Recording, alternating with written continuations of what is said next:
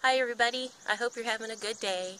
I know a lot is going on in the news and has been, but it's up to you to create your day. All you can do is, wish the best for other people, and whether you pray or use thought affirmations or use wishes, however you want to say it, but that the best outcomes and I wouldn't want to say peace, but solutions happen. Otherwise, the news is going to be the news, and you can't really help other people if you're feeling down all day. That's just something I learned, so you can take it or leave it. But this vlog is about hate crimes, crime in general. And I just want to do this. I'm going to have another vlog about it, focusing on the frequency of love and healing, courage and strength. All those are frequencies, and this is science. But if you're up against something, the best thing you could do is go the other way. Get the frequency that's going to help you. And I'm talking from experience, being a mom of 2 children. We had to leave an apartment of 11 years and do kind of like battle with drug dealers and sex traffickers that had moved into our building. And this was in a nice neighborhood across from a school.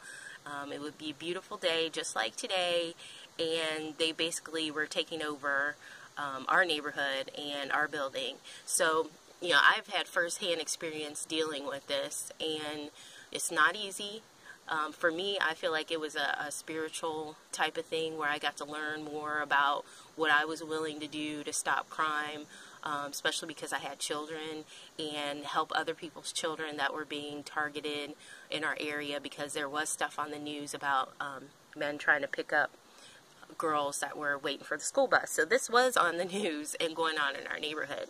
So, I didn't really want to ever go public with it, but this is part of having courage and strength in dealing with issues and sharing your experiences. So my main thing is I don't judge people who do drugs or any addiction, because that is part of life. A lot of people have problems, have been abused themselves, and all sorts of things. But the solution with the drug dealers is that, they are tied with the sex traffickers. And if you are like me, you have children, that's a problem, because they are making money and they see you as a potential business. So, right now I'm basically rebuilding my life from that, because they did property damage, to my car, to our apartment. They stole from us. They know what they're doing, little things. I had to talk to the police, and I had to learn. This was new to me. I didn't know people were going to do this, but I think that's part of being on this planet, is learning and helping others from it.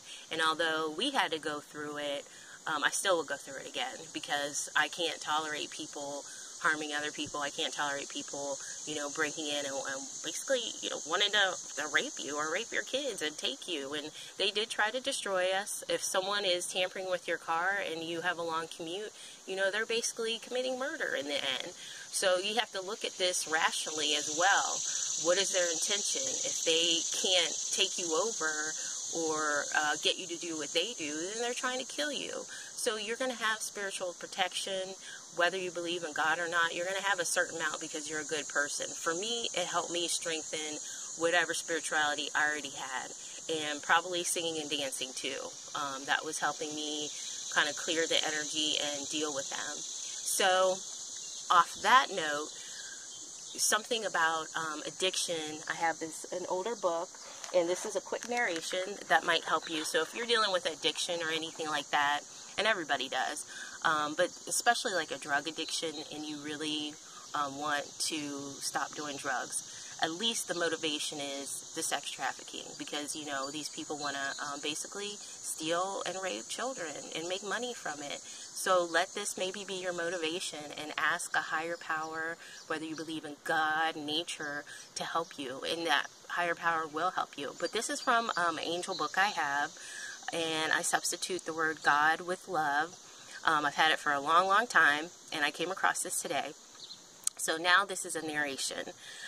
Curing addiction. Addiction originates from longing to be one with God. Only divine love can fill your heart, soul, and mind with completeness and joy. Humans have tried everything imaginable to fill the void created by separation from God. You have tried using